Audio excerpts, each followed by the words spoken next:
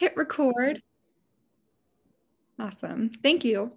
Okay. Hi, everybody. My name is Maggie Hughes, and I will be moderating this panel, panel 2 of Monsters and Men, Dehumanization and the Taboo of the Inhuman. So our first presenter on this panel is Giampaolo Mollicina.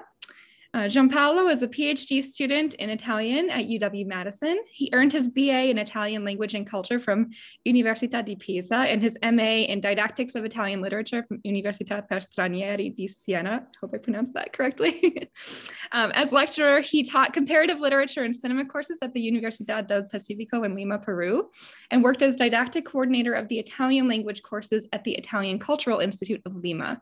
His research interests include comparative literature, critical and theoretical intersections between literature, cinema, and philosophy, post-war Italian political science, political cinema and literature, and experimental cinematic and literary works of the 20th century. And throughout the panels today, please feel free to put any questions you have for our presenters in the chat, and we will address them at the end. Go ahead, Giampaolo. Okay, thank you so much. Let me share my PowerPoint. Okay, I hope you can see it. Okay, so hello everybody. And I should say that before starting, I was reading the titles of the papers that we will present in this panel. And I read dehumanization, perversion, obscene, disgusting, and again perversion. And it is just 9 a.m. in the morning, so I apologize, please forgive me. But let's go back to my paper. And the purpose of this work is the valorization and the interpretation of the biblical drama film written and directed by Pierpaolo Pasolini in 1964, Il Vangelo secondo Matteo, the Gospel according to St. Matthew, in relation to its poetical expression of a tragic universe, in its criticism towards the perversion of modernity, with examples taken from the cultural tradition. The main idea that I present, according to the proposal formulated by Pasolini himself, is the possibility of developing, by following the projection of significant images and their reception by the audience, a dialogue and a meditation on the tragedy of contemporary Western man, the transmutation of his human condition into a mechanical artifice, the loss of his sacred dimension as a creative subjectivity of his nature and responsible of his existence. From the viewpoint of the formal setting, the poetical tragical view of Pasolini is born from the interest directed towards the experimentation of the expressive possibilities which the cinematic medium offered as a lingua scritta dell'azione dell'uomo nella realtà. A semiotic framework which distanced itself from the narrative settings of the industry of the time, and which instead drew near to the poetical expression of the primitive cinematic image.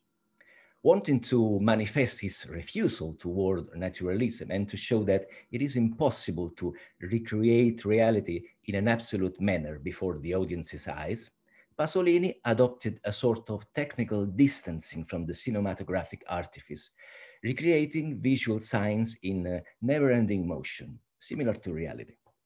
Later, he will assign a precise meaning and rhythm through the editing that follows the filming. A creative process, the latter one, which delivered as a primary result its characteristic cinema di poesia, the cinema of poetry, theorized in the famous and homonymous essay containing Empirismo Eretico. So having in mind the objective to re-establish in man his lost sacredness and to recuperate his distinctive cultural identity, Pasolini evoked the literary and spiritual sources of the Western tradition in the aesthetic experience of his own cinema di poesia, his own cinema of poetry. And by doing so, he tried to rediscover the universal anthropological structure under the influence of the rationalist Marxist model, fundamentally inspired by the work of Gramsci, and under the influence of the Freudian psychoanalysis.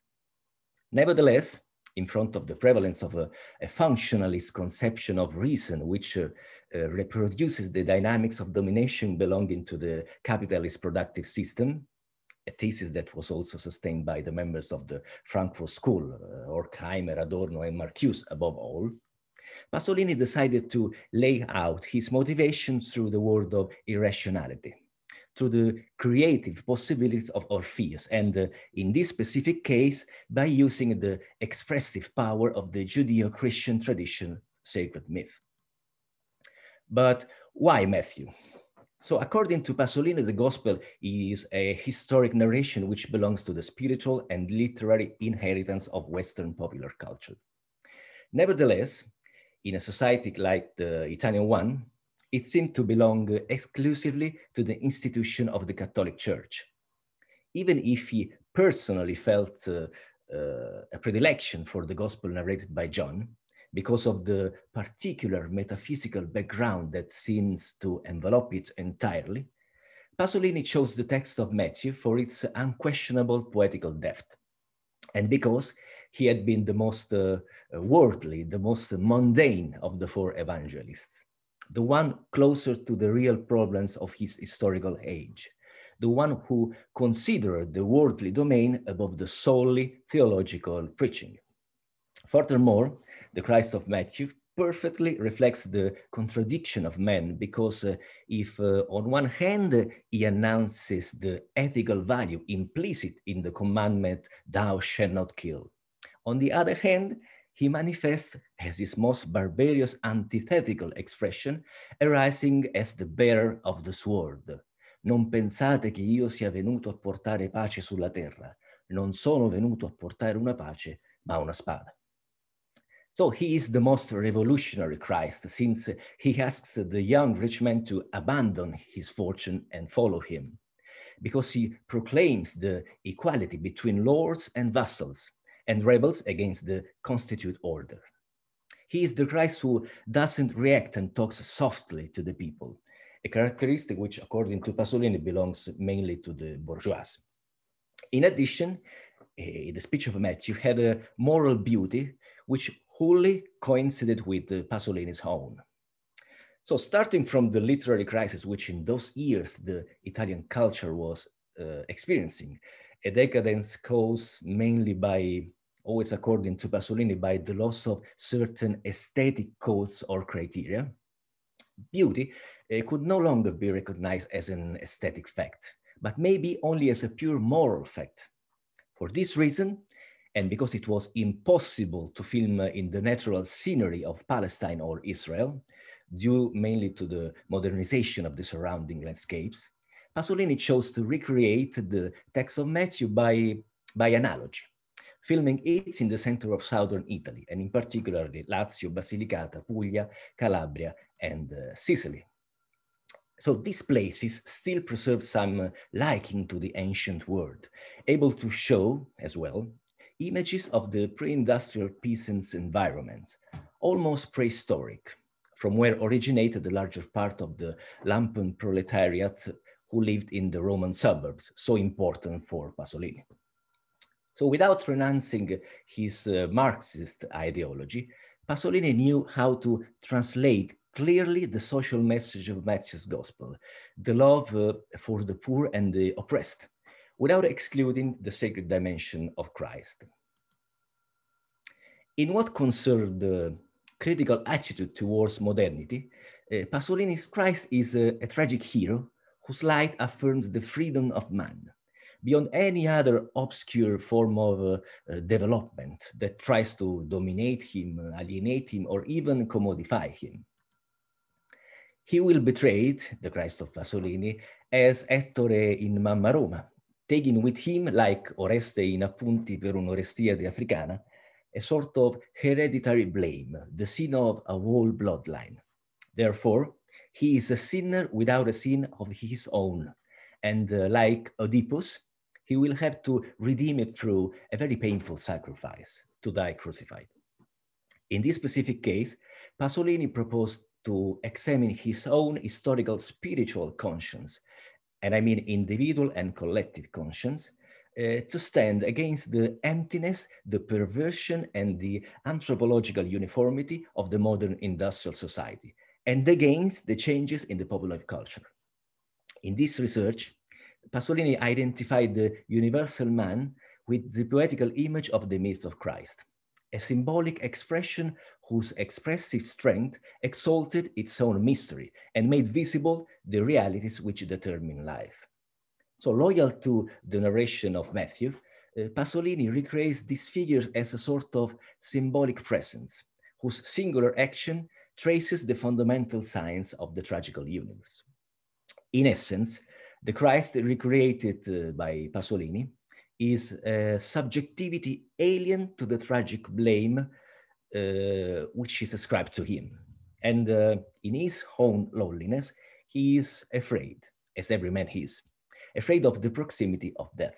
The extreme suffering he experiences becomes part of his own action. And as aesthetical value, moreover, he is a poetical image which expresses liberation and autonomy from an existential will that, similar to Sartre's existentialism, embraces the whole of humanity and is always about to become manifest within the limit of the Pasolinian tragical conscience. So following Freud's thesis and, as I said, embracing the Frankfurtian critical line, even if we cannot affirm that with the latter one there is a direct link, the logic of Orpheus of Pasolini reflects the impulse to life and the impulse of death through epical heroism. This bond, present in his literary work as well as in his cinematic work, promoted in turn the manifestation of his tragical conscience, a hereditary form of intuitive knowledge, the coming together of reason and sensibility, that in his poetics is represented by the metaphor of the disperata vitalità, the desperate vitality, which is to say by the expression of his particular existential distress and joy. A reflection, the latter, of the double drama that he lived as a man, in a continuous and complex existential dilemma, and as a poet, in the creative problematic that concerned the limits of the portrayal of reality. We can sense that the specular experience of the Gospel of Pasolini may constitute also a sort of personal catharsis, a poetic exercise of self-liberation and self-comprehension, where the poet-filmmaker showed the interpretative keys of his personality by confronting humanity and the tragic destiny of myth with his own personal existential conflict. For example, identifying the passion with his ideology, the innocence, the loneliness, and the diversity of the tragic hero with the ingenuity, the margination, and the conflict that he himself experienced. In the cinematic view of Pasolini, philosophical and poetical desires merged to give an aesthetic expression to a singular form of knowledge, the tragic conscience. So attracted by the fusion between the Western cultural universe and the idea of destiny, Pasolini recreated a part of his own historical essence to show the survival of some distinctive and fundamental signs that lie in the universal collective unconscious. In this sense, the Gospel of Pasolini was the first work in which he affirmed his nostalgia for the sacred, the mythical and the epic dimension. But first and foremost, it was the poetical creation of an artist, not only a work of religious inspiration, but a creation in which he adopted the sacred myths of the Judeo-Christian tradition with the aim to manifest a profound anthropological disquietude, in a sort of poetical exercise of self-comprehension, where the filmmaker analyzes his own self. He compares humanity and the tragic destiny of Christ with his own existential conflict. In conclusion, as a critical expression against modernity, against the perversion of modernity, the Pasolinian Christ is therefore a crystalline tragic hero, a hero whose excellency lies in his being capable of not losing conscience of his own destiny, to take to the extreme his possibilities, and in the conscious acceptance of his very own sacrifice. He is free and dynamic will, guided by an internal spiritual debate that goes into an intellectual conflict with other active powers that want to prevail over him, to pervert him. The light that this symbolic figure emanates, thanks to the representation that Pierpaolo Pasolini created, affirms and reiterates after many years, and even in this pervert, obscene, and unhuman times, the potentiality of freedom, of greatness, and of dignity of man. Thank you. Wonderful. Thank you, Gianpaolo. Thanks. Awesome. Thank you very much. Okay, now we will pass to Sergio Shargel. Sergio is a master's candidate in contemporary literature and culture, a master's candidate in political science with a bachelor's in social communication, journalism, and social communication, advertising, and marketing. So with that, I will pass it to Sergio. Hello, thank you, Maggie. Well, my bio is a bit outdated, actually. Now I'm a PhD candidate in literature and political science, but I will talk about the process of dehumanization of an intellectual that was very famous in Brazil in the beginning of the 20th century, but nowadays it was forgotten. And I will try to share my screen, even though I will show some images, some archive images, even though it's in Portuguese, I think it's important to illustrate the case. Please tell me if you can see it. Yes, thank you. Just one second. Okay. Well, this is the beginning of my research in the PhD, so I'm sorry, I apologize if it's not complete.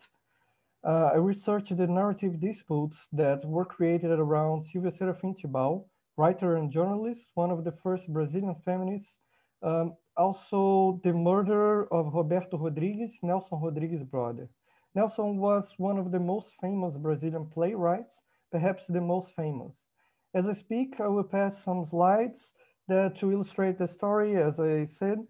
Even though they are in Portuguese, as you can see, I will try to explain their meanings, and I believe the images and help to understand. Being as short as possible, the canonical version of the murder states that Sylvia Serafim, poet and journalist, daughter of an Oswaldo Cruz assistant, Oswaldo Cruz being a famous Brazilian senatorist, frequent in high society in Rio, invaded the office of the Rodrigues newspaper, The Critic, and murdered Roberto Rodrigues with a shot in his belly. With Roberto's illustration, the front page story of the same day featured an image of Sylvia being caressed, suggesting adultery, with the call, as you can see, today a rumorous request for divorce comes into court in this capital. There is a great anxiety about knowing the reasons for the separation of the Tibau couple. Sylvia had gotten a friendly divorce. Irritated by the exposure of her private life, even after the newspaper promised that would not publish it, Sylvia invaded the newsroom with the intention of killing Mario Rodrigues, owner of the newspaper. As he wasn't there, he was replaced by his son. Mario Rodrigues would die 2 months after by cerebral thrombosis, according to Rui Castro, as a consequence of the depression caused by the loss of his son. A young Nelson Rodrigues was in the newsroom and witnessed the murder of his brother, a trauma that would mark him through his life. As he says, and I quote, "My theater would not be the same, nor would I be as I am, if I had not suffered in the flesh and in the soul, if I had not cried until the last tear of passion the murder of Roberto." Sylvia was caught in flagrant and tried in a great media show, the first trial to be broadcasted in radio in Brazil. Now, the story of the murder of Roberto Rodrigues has received several versions.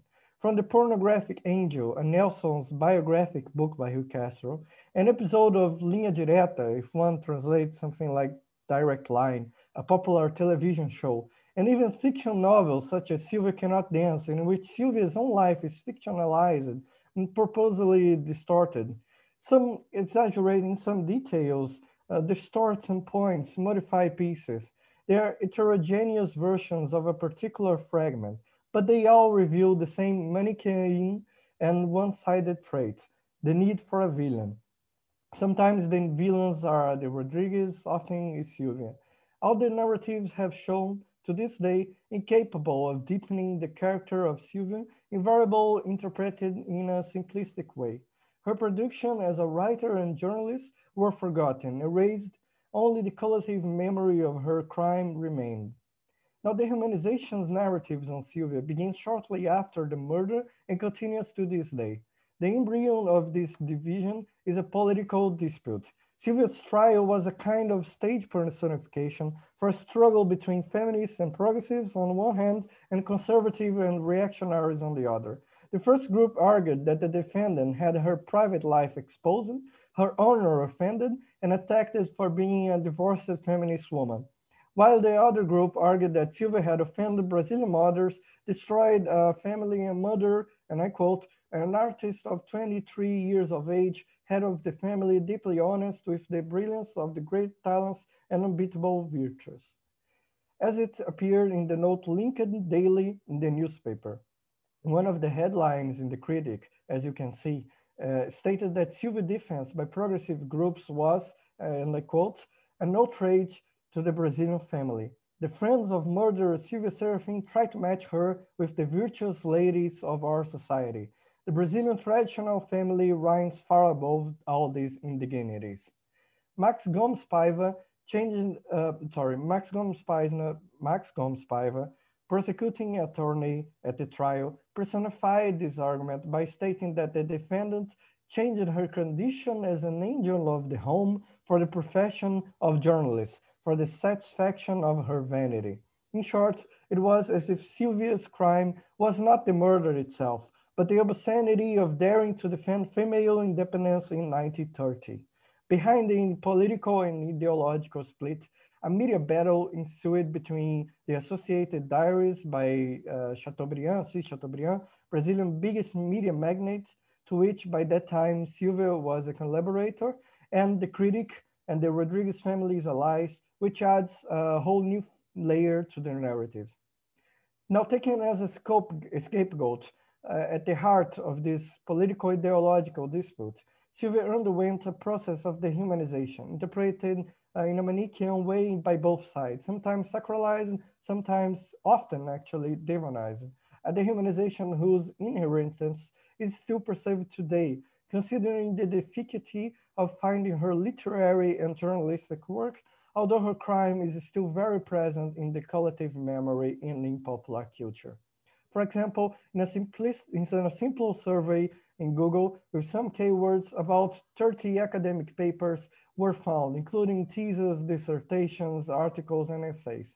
All of them, however, reproduce the canonical versions, mainly from Rui Castro's biographic book, and limit themselves to repeat the details of the murder and its impact on the Rodrigues family or Nelson. None of these works delves into the character of Sylvia Serafim Tibau. I was really limited only to her role as a murderer. It is pertinent to assume that there was a gender relationship with this dehumanization, as well as a political relationship. After all, Sylvia claimed to be feminist and socialist. She wrote for the Journal, just a parenthesis, that was the name of the newspaper, the Journal. Not very creative, I suppose. Among other newspapers in the Associated Diaries chain by Assis Chateaubriand, Aquarel and rival to Rodrigues, as a former mentioned. She was even supported psychologically and financially by Chateaubriand through the process.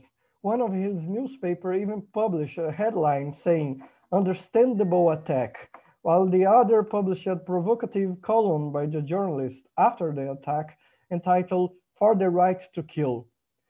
The actuality of several of her articles is noticeable. As an example, an article published in Na Gazeta entitled "Feminist," Sylvia states that, and I quote, Under the general disapproval, the feminist is in the meantime the most true and noble woman. And another, entitled The Female Intellectual Work, also published in Na Gazeta, she argues that, and I quote, many female spirits exist for monotonous and homely existence, but what about the others? Those whose intellectual power is annihilated in the narrow and monotonous circle of domestic chores, such as an eagle in a canary's cage. It is necessary that in order to follow their destiny, they have to renounce happiness, and that the satisfaction of their intellectual personality is incompatible with the fulfillment of their sentimental experience. Nelson's biographic book, The Pornographic Angel, which is the main canonical book, and which produced a growth in interest on the assassination following its publication in the early 90s, reinforced the image of Sylvia as an insane murderer, an image widely publicized by the Rodrigues newspaper after the murder. Every day, they link the notes saying, as you can see here, murderer's hooker. Today completes X days, signs Sylvia Serafim, ex-Tibau, adulterous wife, infamous mother, whose vices inspired an outrageous divorce action for her to have greater freedom as a street prostitute, wounded to death Roberto Rodrigues. The murderer's harlot will be punished. In another article from August 24, 1930, number 557 of the Critic, after the death of Romário Rodrigues, circulated a fake image created for an article by Mário Filho, one of his sons, shows Sylvia laughing with mockery next to Roberto Rodrigues' open coffin, reframing the dehumanized image that paradoxically mixes insanity with coldness, psychopathy with psychosis. And just a parenthesis, Mário Rodrigues may be famous for giving the stadium of Maracanã its name. Its name is Stadium of Mário Filho. Once again, Rui Castro corroborates this view by describing Roberto as a genius and innocent artist. It is important to note that according to Castro, Roberto himself committed adultery openly, despite the repeated argument used by the newspaper and the acquisition attorney in the judgment that Sylvia was a danger to the Brazilian family for supposedly being an adulteress, even though there were actually no evidences of it. Not only Roberto was sacralized, death also brought honor to Mário Rodrigues. And the edition of the Critic on September 6, 1930, brought that Mário Rodrigues was, and I quote, the greatest journalist of all time, and that he was the renovator of the Rio de Janeiro press, which lent all the brilliance of his penny, and as a stylist and creator of beauty and fascination of his prodigious intelligence and culture. Furthermore, Castro practically grants supernatural powers to Sylvia, stating that after Sylvia's death, it was if even after her death, Sylvia still had Joffrey, another of Nelson's brother, fate in her hands and did not want to spare him. And the narratives of the pornographic angel do not do much differently.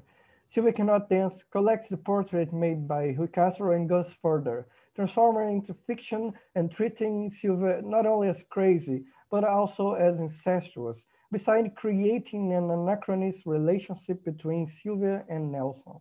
Linha Direta TV shows seeks to a kind of redemption of Sylvia's image, showing her simultaneously as a perpetration and victim of a tragedy of error. So a more close portrait of what actually happened. As for the latter, it is interesting to note that the video of the episode linked on YouTube brought the narrative disputes around the journalist to a new environment, in a kind of 100 years later revival of the arguments used during her trial.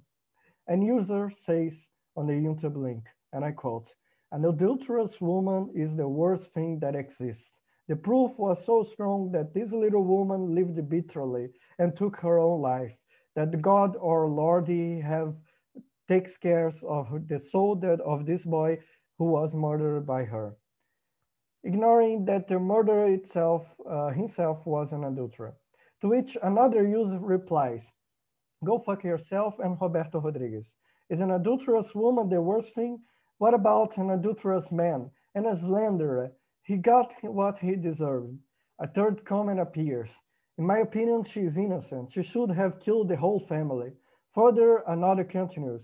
She was so mentally balanced that she killed herself. And there was still the grandson saying, grandma was this and that. Your grandma was histrionic and homicidal, dude. To which another one replies, and the family too. She should have murdered the entire family to learn. And he receives a final reply. This ramp there only entered history as a mad woman who did not like to hear the truth about her promiscuity exposed in the newspapers. Her ideals of freedom was to blow the doctor while she was married. What a revolutionary, huh? Discussions continue for few pages of comments, illustrating that the events still mobilize disputes similar to those of 1930.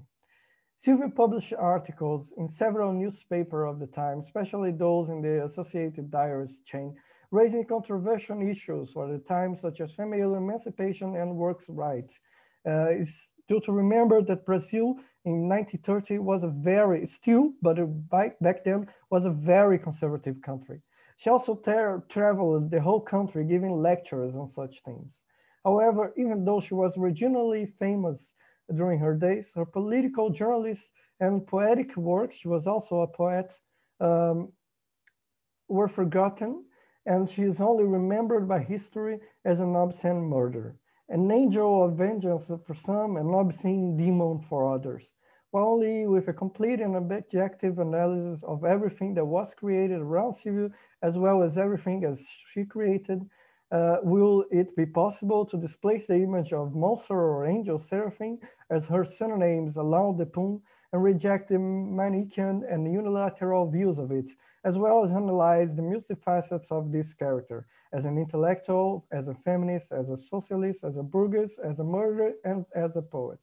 Although always with the knowledge that complete objective is impossible, and that there is no neutral subject of its subject, only an archival research will avoid Manichaeism and not dehumanize neither Sylvia nor the Rodrigues, but analyze them as complex figures and contradictory human beings. Thank you. Thank you, Sergio. That was wonderful. Just 1 second. Sure. I'm trying to, okay, found it. Awesome. Thank you very much. Okay, next we have Nora. So Nora is a second-year PhD student in Italian studies at Cornell University. She received her BA and MA in philosophy from the University of Pavia, Italia, and her BA and MA in human sciences from the University School for Advanced Studies, IUSS of Pavia, Italy. She's interested in the relationship between politics and aesthetics and works with mostly theoretical Italian and German texts. Her principal authors of reference are so-called Italian thought, classical German aesthetic, Benjamin, and Kafka. Thank you. I will pass it to Nora Sienna. Thank you. Hello, everybody. So the general topic of my work is the biopolitical interpretation of 18th century German aesthetics, in particular through the lenses of Roberto Esposito's Immunitas. But my presentation today focuses specifically on one aspect of this issue, namely the construction of the beautiful/disgusting body as an immunological dispositive. First, I want to clarify what I mean for an immunological dispositive, by giving a brief account of those points of Esposito's theory that are more useful for my thesis. So through the trilogy Communitas, Immunitas, and Bios, Roberto Esposito develops his personal rereading of Foucault's biopolitics. And for biopolitics, I mean the interpretation of the modern and contemporary paradigm of power as a process of increasing politicization of life. And Esposito's concept of immunitas modifies Foucault's idea of biopolitics, mainly in terms of the relationship between bios and polis, life and the city, life and politics. Indeed, Foucault, according to Esposito, failed to fully understand the ontological link between life and politics, considering these two terms as originally separated. Instead, Esposito develops his notion of immunitas precisely on the basis of a strong idea of the ontological codependency between life and politics. In the third chapter of Immunitas, in particular, Esposito shows that at the origin of modern biopolitics lies a linguistic contamination between the domain of politics and that of human physiology. So Esposito not only observes that the analogy between the body natural and the body politics was for centuries the most common figural topos to represent the functioning of the body political. In particular, Esposito observes the fundamental and omnipresent character of the analogy between the body natural and the body politics, and he shows how inextricably the two terms of the analogy have influenced each other, giving an immunological character to the modern political lexicon.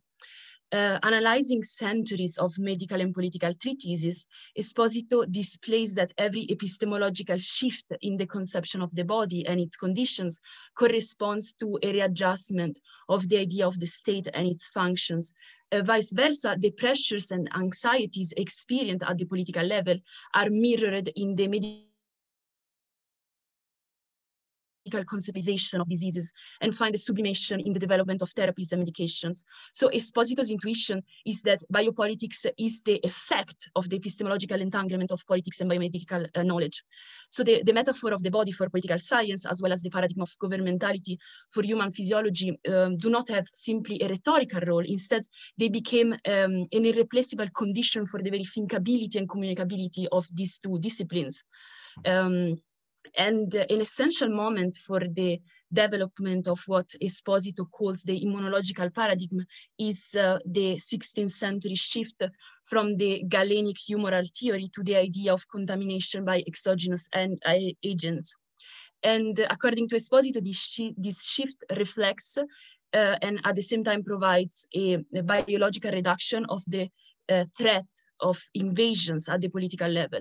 Indeed, Esposito observes that while the traditional Galenic humoral theory was flanked and opposed by the theory that diseases communicate through the contamination by infectious agents, at the same time in political treatises as well, the attention shifted from the overall state of health of the body politic to preventive prophylactic measures to keep it safe from the infiltration of allogenous elements.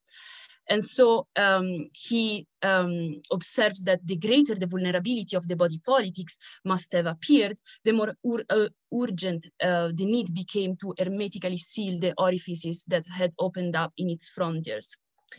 And so what Esposito calls the immunological paradigm of modern biopolitics develops simultaneously in political and medical treatises on the basis of a new dialectical way to conceive the disease, not only as a negative threat, but also as an occasion to reinforce the immunological system of the social and physical body.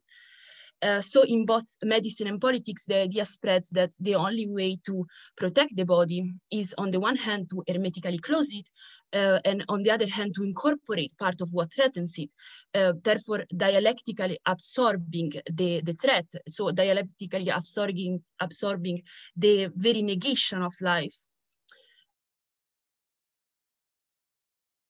And so Esposito's brilliant intuition is that in a biopolitical regime in which the political body and the biological body have a substantial literal relation, the body becomes the liminal zone where the immunological intention of politics is carried out.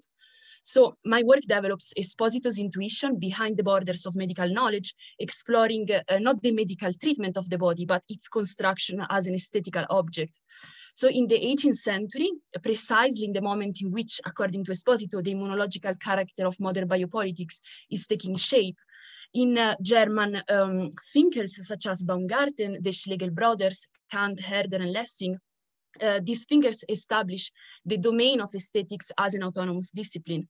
And one of the most intrinsic and innovative components of this new discipline is precisely the concept of the disgusting. the very concept of disgust becomes an object of theoretical attention only in the context of 18th century German aesthetics. And this fact is not contingent. Indeed, the correlation between the concept of the disgusting at the foundation of aesthetics is deep and essential. In 18th century aesthetics, the disgusting constitutes the limit of the judgment of taste and the limit of aesthetical representability. So in a sense, clarifying what must remain excluded from the domain of the beautiful, that is the disgusting, is precisely what allows to illuminate the proper object of the beautiful. So we begin to see how the relationship between the beautiful and the disgusting presents a structural similarity with the monological relationship between body and disease in Esposito's philosophy. Esposito writes that although logically speaking, the physiological determination of the body precedes its pathology, in point of fact, it derives its meaning from the layout of the pathological condition. What is healthy is only defined through contrast by the decision about what is diseased.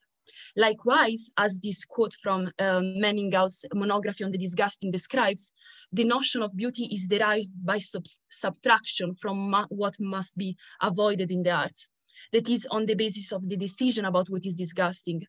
And this is particularly evident in the construction of the ideal beautiful body. Indeed, in the aesthetic writings of the 18th century, disgusting zones and disgusting moments become the strategic entry points of the construction of the beautiful body. Namely, the positive requirements of the aesthetically pleasing body are at the same time prescription for the avoidance of disgust. So my thesis is that in 18th century aesthetics attempt to construct the beautiful body through the subtraction of any potential locus of disgust, we can notice that what Esposito calls an immunological paradigm is at work. Indeed, if we analyze the 18th century requirements for the perfect body, we see how the scrupulous avoidance of what is disgusting creates something conceptually very similar to Esposito's idea of the monized political body.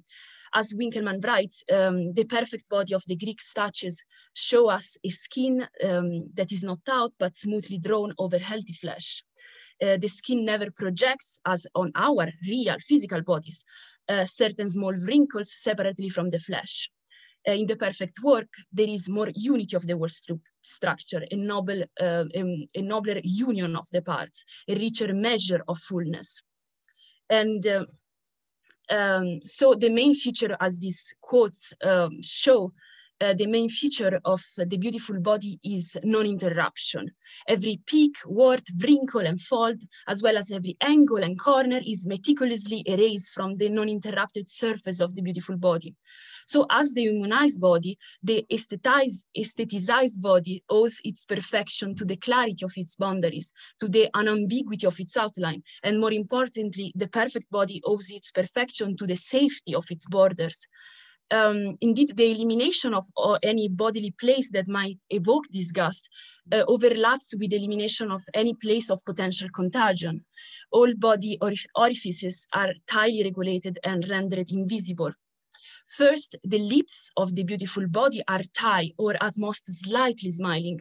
Open mouths belong exclusively to satyrs or fauns. That means grotesque creatures that get dangerously close to the disgusting.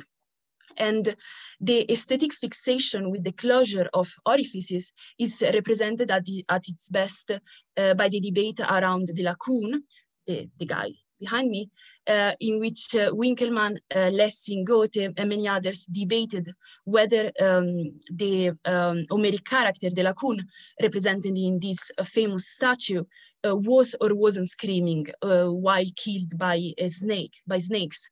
So the debate is very complex, but let's say that Lessing, who dedicated the book to the topic, directly connects the closed lips of the screaming lacoon to the topic of the disgusting. He writes that the demands of beauty could not be reconciled with the pain in all its disfiguring violence, so the master had to reduce it. He had to soften the scream, because screaming betrays, not because screaming betrays an ignoble soul, but because it distorts the face in a disgusting manner. And he says simply, imagine lacoon's mouth forced wide open and then judge. So in painting, the wide open mouth becomes a mere spot, and in sculpture, a mere cavity with the most disagreeable effect in the world. And the same meticulous fixation with the elimination of cavities and bodily openings can be found in the description of the ideal nose. So we read here that the Greek profile, that is the attribute of a style of beauty, consists of a nearly straight or slightly depressed line. And what is interesting to notice is that this depressed line is not in itself beautiful. Such a profile represents a source of beauty. That such a profile represents a source of beauty is proved by its opposite. So, oops, sorry. This depressed line is not beautiful in itself. Rather, it is a form of prophylaxis against its disgusting opposite, that is an overly prominent nose with protruding and large nostrils. And the same treatment undergo the ears, in which a whole series of complex modifications of the anatomy of the ear are aimed at minimizing the ear opening.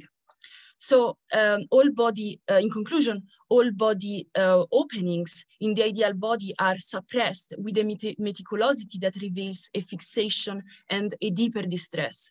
The perfect body is an hermetical container, artificially held and perfectly immunized. The aestheticized body, in other words, is the realization of the obsession and reverie of biopolitics. It is a completely civilized and hygienized body in which every form of contamination and every bodily function is erased, producing a perfectly hermetic and empty surface. And this perfect surface, paradoxically, in its representing the maximal expression of human beauty, is strangely inhuman, almost monstrous. The perfect body is to such an extent protected from the threat of the disgusting, and therefore the threat of death itself, that it becomes a body in which every possibility of life is radically negated. So the attempt to eradicate from the perfect body the phantom of the corpse, that is the disgusting reversal of the perfect body, transforms the perfect body into an embalmed body, therefore, however, a dead body. And in this paradoxical reversal of the human into the inhuman, of the body in the dead body, is expressed the intrinsic paradoxicality of the immunological paradigm and the intrinsic paradoxicality of biopolitics more in general, namely its necropolitical tendency. So what the construction of the beautiful, disgusting body shows is that the more death is excluded from life, the more through this exclusion, death pervades every aspect and folding of life. So in the foundation of aesthetics, we find the necropolitical tendency of the metaphor, of the very metaphor of the political body. The metaphor of the political body leads to an organism that is so tenaciously kept alive and protected from external corruptions to suffocate in it every trace of life.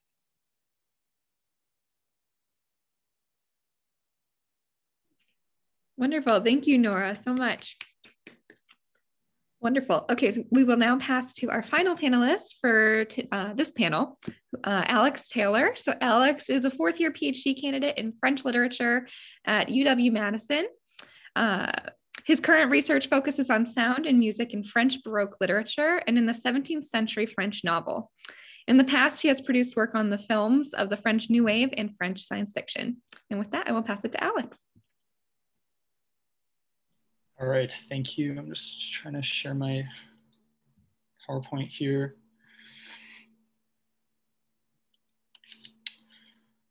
All right. You see that there? Okay.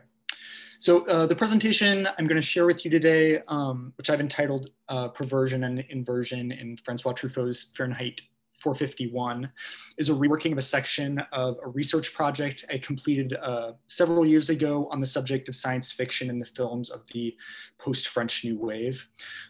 There are a couple reasons it occurred to me to kind of dust off this particular essay for this conference on the theme of censorship and obscenity. The first is maybe obvious if you are familiar with the source material of the same name. I'm sorry. The first reason is maybe obvious if you're familiar with the source material of Francois Truffaut's 1965 film, American author Ray Bradbury's 1953 science fiction novel of the same name. Bradbury's novel is a dystopia and a social satire whose main character, Guy Montag, is a fireman living in a distant future America in which reading has been banned and firemen, rather than putting out fires, track down books and burn them. While the novel's edifying subject matter and accessible language have made it a mainstay of middle and high school English curriculums since its publication, Fahrenheit has been the target of unauthorized bowdlerizations and efforts by parents to ban and censor the book for obscene language and mature themes.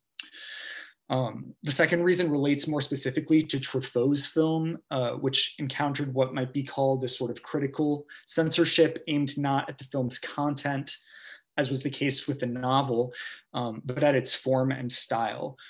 Perhaps the most common criticism of the film from critics at home and abroad, meaning in France and abroad, was its obvious and poorly assimilated stylistic homage to the films of Alfred Hitchcock. News of the film's problematic production led several contemporary critics and more recent film journalists and scholars to speculate that Truffaut's stylistic quotation of Hitchcock was in reality less an homage than a crutch for the auteur, who was overwhelmed by the task of directing his first and last high-profile, big-budget English language film.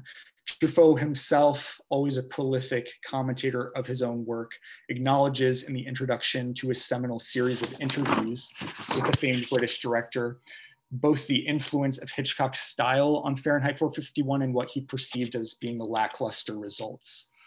What I would like to do today is not necessarily to rehabilitate Fahrenheit's reputation, but to analyze this charge of slavish quotation with greater care than contemporary critics who first levied it, and that it discouraged and frustrated Truffaut would later echo in his writing. I'll attempt to make the case that Fahrenheit 451 is in fact a careful and critical satire, actually, of Hitchcock's cinema rather than a simple homage or an acritical quotation, through an analysis of passages of Truffaut's film that allude to typically Hitchcockian stylistic or narrative elements, while also perverting them in some significant way. My choice of the verb pervert requires a bit of explanation here before we move on to look at the film in detail. It has two main meanings as I plan to use it, and two meanings which Raymond Bloor outlines in his famous essay on Hitchcock's Psycho, entitled Psychosis, Neurosis, and Perversion. The first is general and not necessarily sexual in nature. It refers to a willful change into what is abnormal or unnatural. In the case of Psycho, Bloor qualifies the film's structure as perverted because it uses narrative and filmic codes to set the spectator up to believe that Marion Crane's theft and her relationship problems are the central dilemma of the film, that the film is supposed to see through to its resolution. However, the traditionally structured with Crane's shocking murder in the shower at the Bates Motel. So the film structure is thus perverted relative to the traditional three-act film structure that would have seen those conflicts developed in the first act through to their resolution. The second definition is of sexual nature. Someone who is perverted seeks or obtains sexual gratification through some means other than the act of sex. Voyeurism and fetishism are two common perversions that Hitchcock's cinema explores and exploits with great brio. As it relates to Hitchcock, the question of perversion is central to the film's kind of first degree satirical dimension. In an interview with the defunct film journal Cinema, Truffaut said the following of the social relevance of Bradbury's novel and of his film adaptation. In our society, books are not burned by Hitler or by the Inquisition. They're made useless, stifled by images, by sounds, by objects. And intellectuals, authentic, honest persons are like Jews. He who has ideas in a civilization of things is damned. He who thinks is a heretic, something different, an enemy. He's a man to eliminate along with all of his books. In the world of Fahrenheit 451, both the novel and the film, which exaggerates to satirical effect modern bourgeois consumer society's alleged aversion to intellectual activities such as reading. Reading, or the desire to read, is thus a perversion, and readers are the perverts. This of course represents an inversion of Alfred Hitchcock's universe, which is all but satirical. Hitchcock, in fact, exploits the spectator's prejudices, aversions, and fears to manipulate them and create suspense and instability. Truffaut's stylistic quotations of Hitchcock in Fahrenheit represent, in fact, a dynamic repurposing, an inversion, a perversion of techniques meant to harness rather than to question dominant ideology. Before looking at how Truffaut perverts Hitchcockian cinematic conventions, or specific ones, let's look first at what is in fact explicitly Hitchcockian in Fahrenheit 451. In an interview with Le Monde in 1966, Truffaut characterizes Hitchcock's influence on Fahrenheit in the following way. I tried to be realistic in the script and dreamlike in the shooting by creating each scene, even the normal ones, an imbalance, an uneasiness, an instability of which Hitchcock is the master and of which he has taught us the secret. And specifically in this series of interviews that he was actually conducting concurrently with the production of Fahrenheit 451 with Alfred Hitchcock. The techniques he uses to create this instability are indeed straight out of the master's toolkit. He hired Bernard Herrmann, who worked with Hitchcock on Psycho, North by Northwest, and Vertigo, to compose the neurotic driving music for his film. He constructs scenes by highlighting the exchange or the casting of ambiguous charged gazes, something Truffaut identifies as a characteristic trait of Hitchcock cinema. He uses doubling to create uncanny echoes between objects and characters. He uses a dream sequence modeled on the one in Vertigo to suggest the progression of firefighter Montag's neurosis. One additional and perhaps more subtle method Truffaut uses to create this Hitchcockian unbalance is by casting doubt on the lead character Montag's sexuality. Truffaut never acknowledges this explicitly in interviews, but this is another classic device Hitchcock uses to create tension in his own films, and one that is central to Fahrenheit's social satirical dimension. So let's look at the question of doubling that I evoked earlier. The most obvious instance of this that also has a number of close Hitchcockian corollaries is the doubling of the heteronormative romantic relationship at the film's center. Guy Montag, played by Oscar Werner, is rather unhappily married to Linda Montag, a housewife brainwashed by bad TV and pills of various sorts, played by Julie Christie. Returning home from the fire station on the normal futuristic monorail, he encounters Clarice, a dissident involved in the illegal circulation of books, who ultimately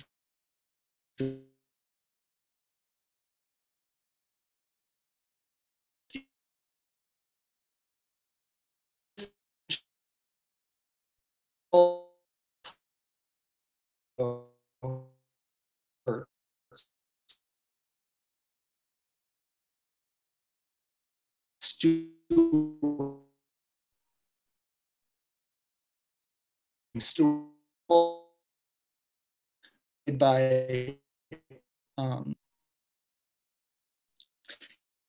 in reality, Judy and hired the wife of Scotty's client murder plot.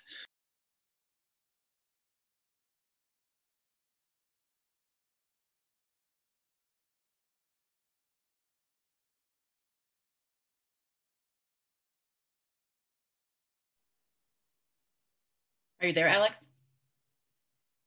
Yeah, I'm sorry. How long was I out? I would say go back maybe a minute. Okay. All right. I'm really sorry. You were speaking of Clarice. Okay. Yeah, just like a minute, like the last paragraph or so. Okay. Now I'm flustered. Okay. No worries. So Guy Montag is rather unhappily married to Linda Montag, a housewife brainwashed by bad TV and pills, played by Julie Christie. Returning home to the fire station on the monorail, he encounters Clarice, a dissident involved in the illegal circulation of books, who ultimately facilitates his path to enlightenment and escape to freedom, also played by Julie Christie in my previous slide, which is now not changing. Okay. Compare this with Hitchcock's Vertigo, which follows a schema that is clearly a reference for Truffaut and that his film inverts. Detective Scotty is played by James Stewart. He falls in love with Madeline, played by Kim Novak. In reality, Madeline is Judy, a single woman hired to impersonate the wife of Scotty's client as part of a murder plot.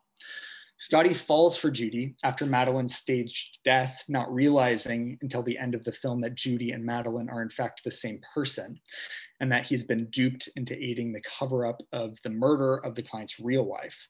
So there's a lot to digest there, but the important thing is that whereas Madeline and Judy's identities converge over the course of the film because they are in fact the same person, Clarice and Linda diverge. And represent two kind of different ideological choices.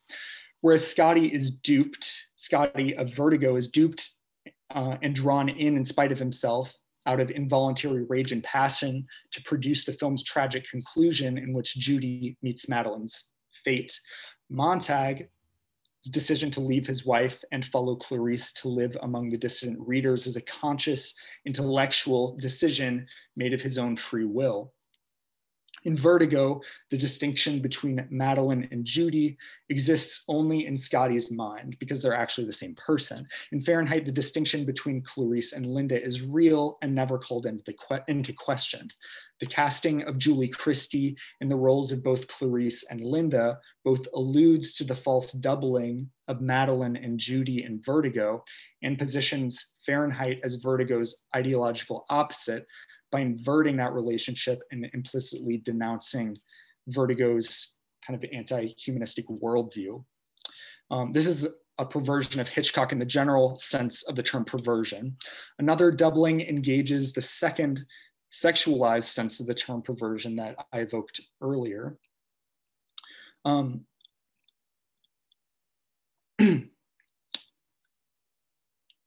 In addition to Linda and Clarice, the firehouse captain, played by Cyril Cusack, colorfully described by George Bluestone in a contemporary review of Fahrenheit and Film Quarterly as an ambiguous homoerotic arsonist, enters into the fray to form an ambiguous third couple with Montag. The captain, in addition to his slightly effeminate manner and excessively keen interest in Montag's advancement through the firehouse ranks, may have another perversion in addition to the implicit sexual one. The captain is at once apparently a true believer in the mission of the fire department and a true connoisseur of literature, perhaps a reformed reader who displays his vast knowledge of world literature and philosophy to Montag upon the discovery of house rape.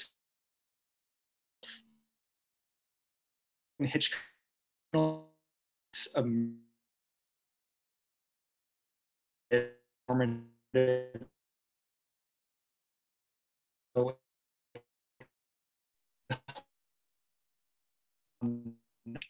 Alex, you're cutting out again.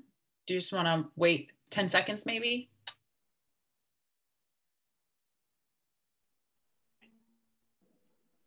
Or maybe you could stop share the screen. Maybe it's better.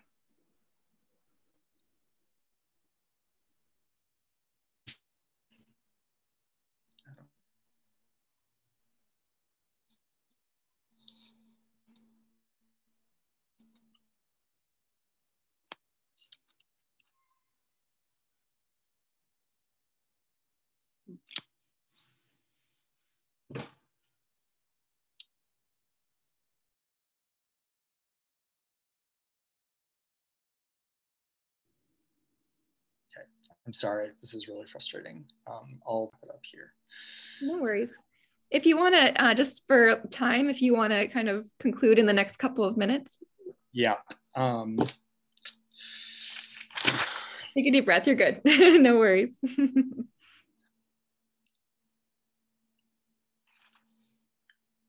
All right.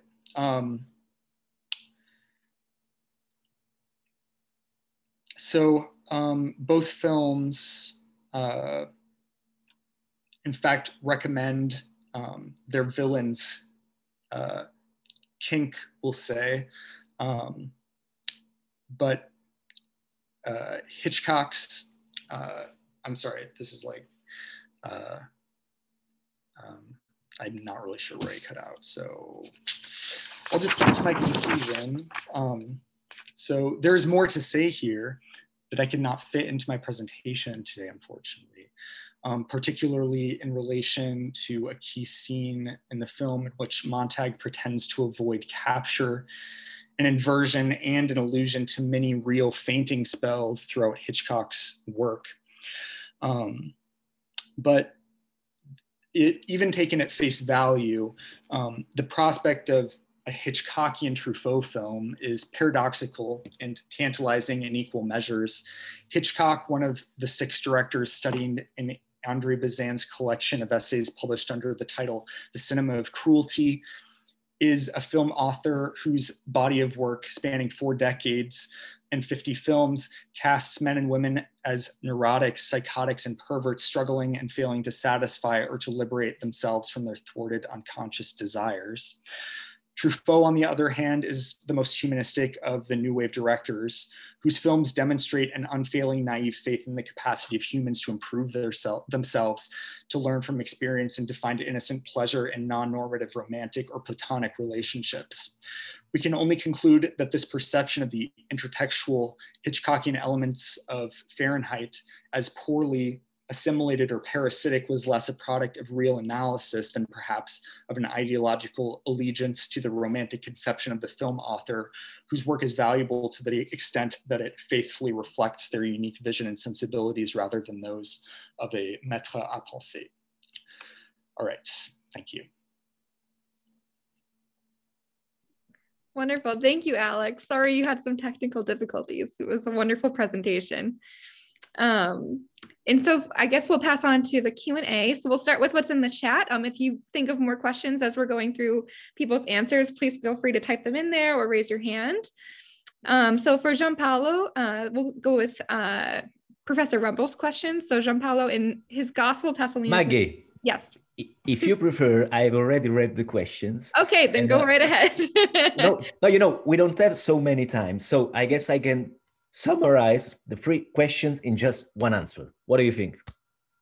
Okay, I'll do my best to try to answer to the 3 questions. And thanks, Professor Rumble, Luke, and Hilary for those interesting questions. So I should say that in the original version of the Gospel of Matthew, the figures of Christ is interpreted from a realistic perspective of what? Of an existential humanism derived directly from Marx, which exalts the mystery of man and makes visible the reality that determines his life, a sort of, a kind of like and pagan sacredness, and with the inevitable epilogue of death, for sure. And has an archetype of a singular anthropocentric ideal, the Judeo-Christian incarnated by God, incarnated by Christ, is, as Peter says in the very same Gospel of Matthew, the Son of God, the Son of the living God. And he manifests in front of men to talk about himself, revealing to men the presence of a sacred reality, hidden and at the same time unknown, that actually lives within itself. We should say the homo absconditus. And as I said, a sort of like and pagan exegesis of what is from, for example, for Isaiah and for Pascal, the Deus absconditus. And he reveals himself in a sort of primordial figure. And as Matthew say, you are the light of the world, which aims to the possible ultimate significance of human nature, utilizing the identity of his own being as a unity who splits into two opposite fronts. From one side, the conscious, and on the other side, the unconscious spheres, reason and reality, in other words.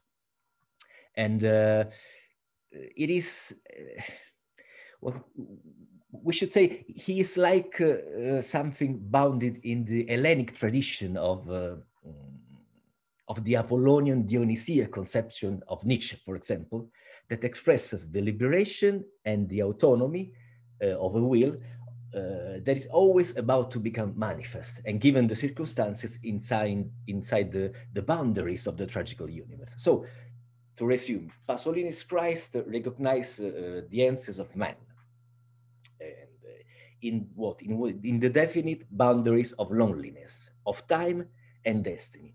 And secondly, he is the expression of the conflict that derives from the paradoxical dimension that move in search of their own individual and collective existence.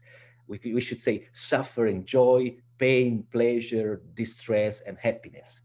So I guess that the risk for Pasolini, so getting close to the question of Professor Rumble, at the time was actually to disappoint everyone. But I think the most important aspect is what he felt making this disappointment. I guess he was wounded, especially by the Marxist consideration of his movie. To disappoint the followers of the Marxist ideology, especially in 1964, was very painful, was a kind of sort of sacrifice of Pasolini ideology. So I hope I answered to the questions. I did my best. Thank you, Gianpaolo. I guess we'll go to Nora next. So you have a couple questions in the chat, one from Professor Ann Vila and one from Sarah Fengler, both in relation to the sublime. I'm not sure if you got a chance to read through the questions, but. Yes, yes, I read them. Can I answer? Go right ahead. So concerning the category of the sublime, so this is a very interesting point, because surely the sublime and the disgusting have in common the fact that they represent a defeating of imagination and reason. In both cases, like, imagination and reason cannot work anymore. They cannot perform their function anymore. But the interesting difference is that while the sublime, as you perfectly know, like, transcend this obstacle and this impossibility and leads to a higher form of pleasure, like by definition, the disgusting is what prevents every form of pleasure. So in a sense, they are the same impasse of imagination and reason, because in front of a disgusting object, according to the classical authors, not in my opinion, in front of a disgusting object, like, the sensible perception is so overwhelming that imagination and reason just cannot work. But and this is more like the Kantian side of the interpretation of the sublime. But for example, in Lessing, in the Laocoon, precisely, we find the idea that somehow the disgusting can contribute to the sublime. So when the disgusting is like functional to something else, something higher, it can be like an element propedeutic to the creation of the sublime. And this is a tension that is very strong in German aesthetics, and that is not resolved. So how the disgusting can be like the radical opposite of the beautiful and the sublime, and at the same time like a part of it. And this is again the sense of the analogy with the immunological paradigm. So the idea that this negation of the beautiful and the sublime must be somehow incorporated in the beautiful and the sublime to make them perfect. So thank you. It's a very interesting point. And the second question about the fact that according to Kant, the beautiful and the sublime normally refer to nature and not to arts or the body. So obviously, like, my argument works only if we consider the human body, or anyway, like, human forms of representation because of the political counterpart in it.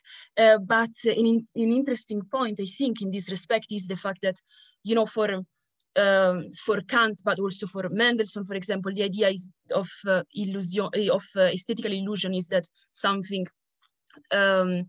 we experience something as if it was nature, even if we know that is an artifact. And so at the opposite, we experience nature as if it was produced by a creature, as if it was produced by a sort of human endeavor. And what is interesting is that the disgusting completely undermines this relationship between art and nature. In a sense, the disgusting is always nature, even when it's represented, even when it is in a painting or in the lacon, or in the lacon there's not disgusting. But in any case, the disgusting always brings back to a dimension of nature, because it's always a threat that is so real to produce a short circuit of our senses and presents itself as natural. And I think this is maybe the most interesting aspect in relation to the question about nature. Wonderful, thank you. So we're at the end of the time slot that was allotted for our panel. And so I want to make sure that everyone has time for a break. So Martina just put the links to the next two panels in the chat. Panel 3 is on Obscene in the Streets and in the Sheets, and panel 4 is Obscenity Revisited. So hope to see you in one of those panels next. Thank you.